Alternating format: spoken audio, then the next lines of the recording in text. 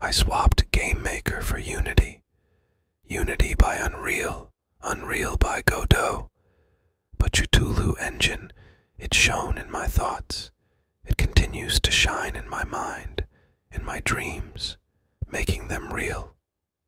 Oh God, I see the monsters in front of me, without needing 3D glasses. My UX team said that everything was in vain, that the gameplay was impossible. I would have to start all over again, the whole story.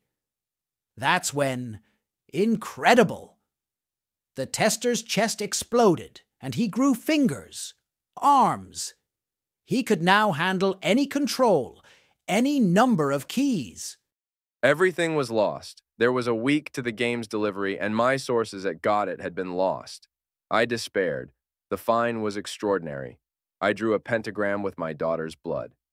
Suddenly, someone knocked on the door, the fastest and most efficient developers I've ever seen. They left scales and a fishy smell that never left the rooms. But the game was a success. It was the first time I tried to make a game. I thought I couldn't do it. But when I ran it on my original Game Boy, I was shocked. The device was running at 666 FPS. I was going to be evicted. My studies were in vain. There was no time to learn Godot. So I gave myself over to it.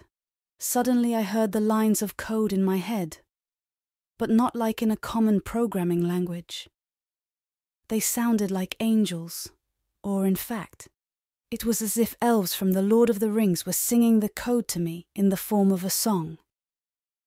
My game was successful, and after paying all the bills, I still bought a Tesla, which I then reprogrammed with Chutuloo engine.